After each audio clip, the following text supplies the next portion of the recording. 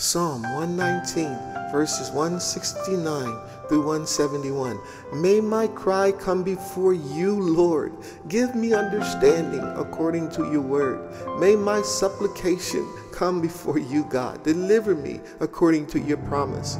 May my lips overflow with praise. You teach me your decrees. Oh God, I will forever extol you, exalt your name. I will bless you at all times. Your praise is always on my lips. Oh, magnify the Lord with me. Let us exalt his name together.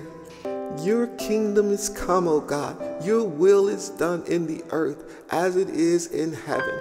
I thank you today for delivering me, for breaking every curse, for causing me to rejoice in hope.